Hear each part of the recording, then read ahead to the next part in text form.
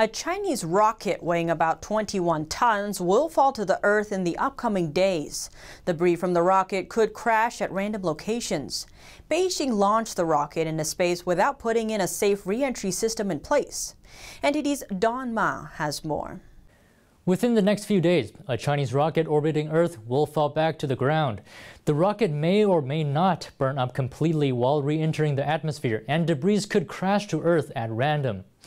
The Chinese rocket weighs a massive 21 tons. Unneeded spacecraft parts usually take a dunk into the ocean in pre-planned locations as they return to Earth. But this one is out of control, and parts of it could potentially land on populated areas.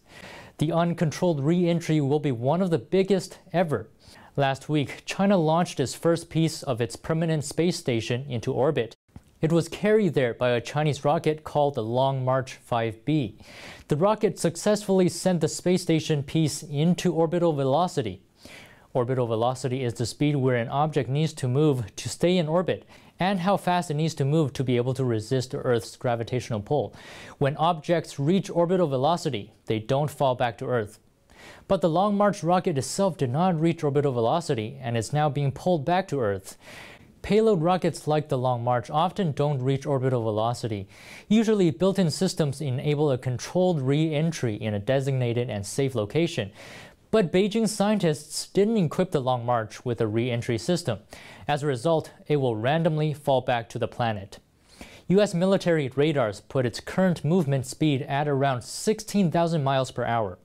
Based on its trajectory, U.S.-based news outlet Space News roughly estimates its point of re-entry could reach as far north as New York, Madrid, and Beijing, or as far south as Chile and New Zealand. This isn't the first time Beijing has opted for an uncontrolled landing. Its previous Long March rocket also came back via the same method in 2020. Debris from it reportedly hit villages in Africa, accompanied by sonic booms and bright flashes. That's according to local media. No injuries were reported.